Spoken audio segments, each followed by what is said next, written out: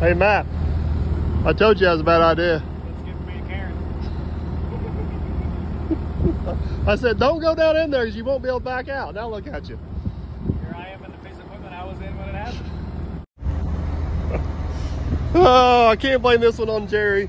Jerry's not here. As much as I want to blame it on Matt, I can't blame it on Matt because, yeah, he was in charge of ditch cleaning. I was just trying to get a little closer and help him out. I was just trying to help a guy out. See, that side over there, beautiful. This side over here, not so much. In between, yeah, that's a stuck dozer. All right, Matt's back behind me with the excavator. He's gonna pull on me just a little bit here. Shouldn't take a whole lot to get me up out of here. I tried to stop, but the dozer kept going. It just slid in there. Oh yeah. Note to self, don't try that again.